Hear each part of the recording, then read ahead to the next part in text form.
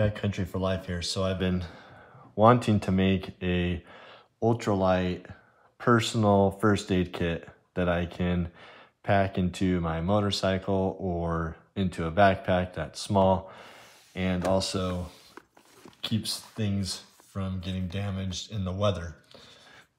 So I got this prescription bottle. It's about 2 inches in diameter. And we're going to give it a shot here of fitting all of these items into this container. So we'll start with the tape. Got some tweezers,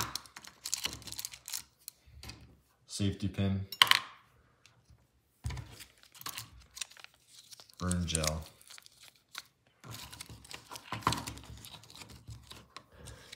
we have antibiotic, Neosporin,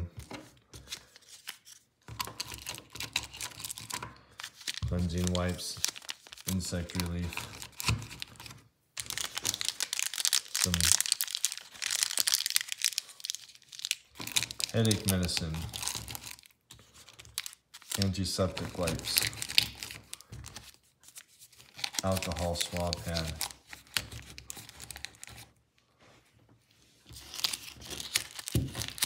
band-aids,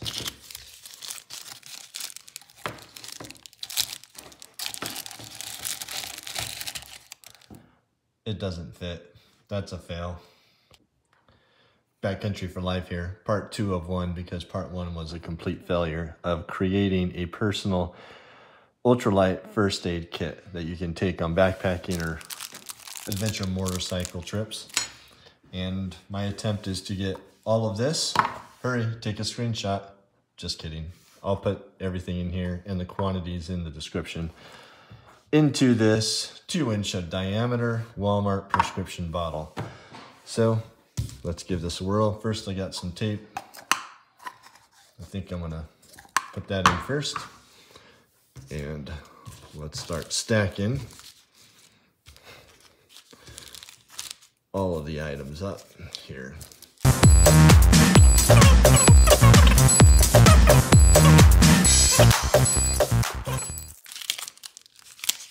Rubber band. Rubber band also comes in handy as a tourniquet. Everything in here has a use. So, put that in there, and then we can put this bunion pad right on the top.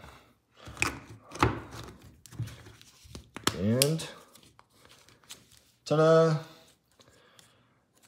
It all fits. So try this out on your next backcountry adventure. Ultralight personal first aid kit, and it's actually pretty weather resistant. I wouldn't say waterproof, but at least weather resistant. Like and subscribe.